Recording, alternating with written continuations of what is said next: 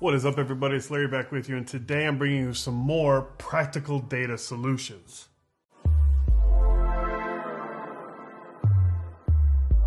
Today's focus is going to be on the Mac and the gray screen at startup that you can sometimes get. I'll show you a couple steps to walk you through that gray screen issue, as well as a few steps to get you through some harder, more complex problems. So if you try to boot up any of your Macs, whether that's an iMac, MacBook Pro like what I have here, a MacBook Air, literally anything running Mac OS, you could come across that gray screen at startup. Don't worry about it. We'll have some easy steps to get you through that. So when you see this gray screen, you're probably going to think you're all alone because Macs never have a problem. Well, that's not true. Mac problems are actually more common than what you would think. So before you start blowing a bunch of money by taking your Mac to a technician at one of those places, let's just run through a few steps to get you through these issues. So before we get into this, it's important that you understand there is some common reasons that this gray screen happens. Being familiar with this frozen startup will help you in the future. So if you end up getting a new MacBook in a few years, you don't have this problem for a while,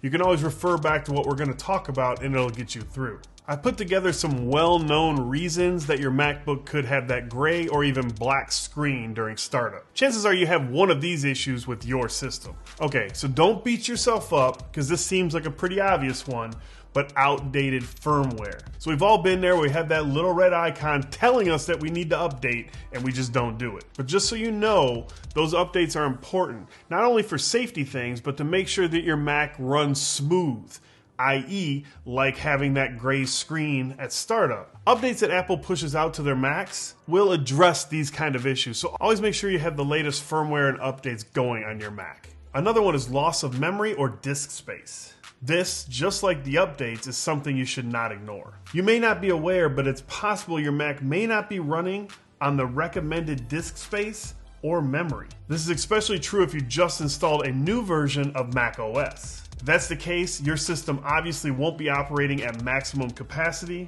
which just means it could fall victim to errors like the gray screen. Another one's malfunctioning software or apps. Most operating systems, Mac OS included, have an auto startup list. Apps found in the directories reserve the permission to start themselves up once your system boots. If these apps start to malfunction, it could result in a gray screen at startup. A faulty startup drive is another one. Before you can even access the main interface of your Mac OS, you will have to switch your Mac on and get past the boot screen, right? So what do you think will happen when the drive the operating system is installed on malfunctions due to a software or hardware damage? The drive won't even be recognized, let alone bootable.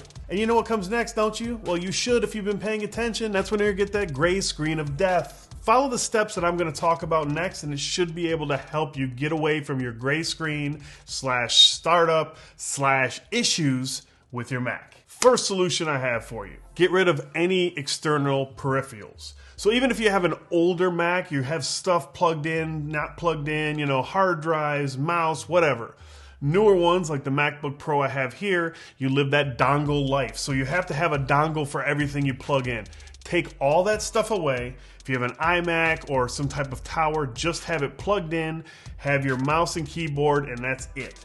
If you have a laptop, unplug everything, your power cord, everything, set it right in front of you, and just have it as a lone wolf sitting there ready to be worked on. Of course, before you unplug anything, obviously you're going to want to power down your device. So turn off your MacBook Pro, turn off your iMac, unplug everything, start it back up, and see if the issue's still there. Next, you can use the disk utility. It seems like the disk utility can handle just about every issue you have on your Mac. Disk utility is super nifty. It's probably one of my favorite utilities on the Mac, hands down. Launch it and run it, and it's pretty much going to tell you if you have any issues on your Mac or not. Press on your Mac's power button until it shuts down. Start it up again by pressing Command and the R keys. You'll see the OS X utilities appear. Navigate to Disk Utility and click on it. Look to the left and you'll see the list of drives on your Mac. Select the default one your Mac OS is installed on and select Verify Disk.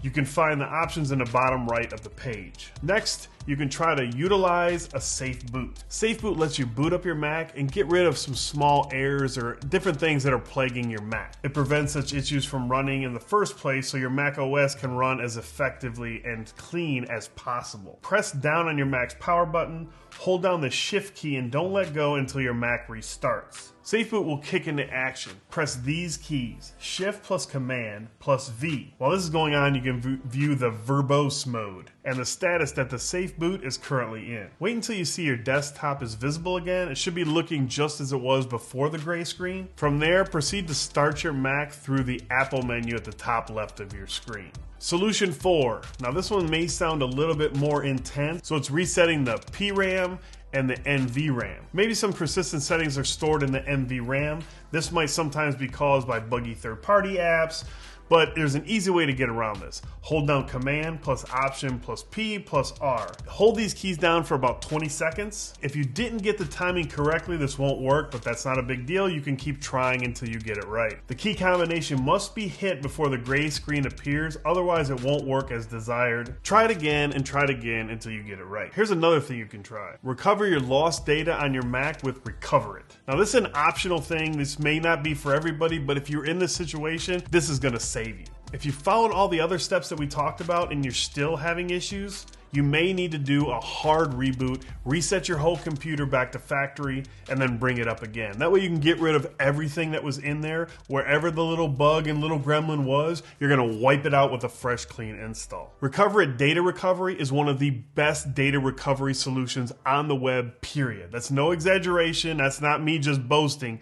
It is. It's a super lightweight app, super easy to use. That makes it a favorite to tons of people on the internet. I guarantee if you have to use it, I hope you don't have to use it, but if you have to use it, it's gonna be one of your favorites as well. So to use it, you're gonna select your drive. So it's not just effective, like I said, it's super simple to use. And because it's so simple, that makes it appealing to people like me or even older people that don't really feel like messing around with their computer, they just want it to work. Right on the software's first screen, you'll see all the drives connected to your Mac, both internal and external. But you only need to select the default drive. Next, click on Start. Second step is going to scan your drive. The software will initiate the scan process, but to make it even simpler and quicker, Recoverit comes with some specific features that you really shouldn't ignore. What you can do is, in the software, you can actually just choose to recover certain file types or recover everything. And to get to this, it isn't some command you have to put in. All you have to do is check a little box or don't check the box. How much easier can it possibly get? When the scan's done, you'll have a list of all your lost and reformatted files. So recovering it is just as easy as deciding which ones you wanted to look for. All you have to do is tick the ones that you want to recover, because you may not want to recover everything, or you highlight it all and recover everything. Super simple, super easy. Boom, done. Once you select what you want to recover, it's easy. You can point it to the direction of an external hard drive, which is probably your best bet. That way you have it on something external, and then once you're done formatting your computer and getting everything back up, from a clean OS, then you can drop it right in using an external hard drive. So what did you think? Was this super helpful for you? I hope so.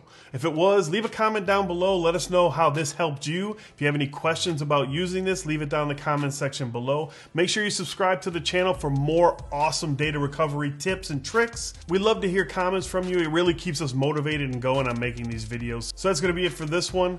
Thanks for watching, and I will talk to you in the next one.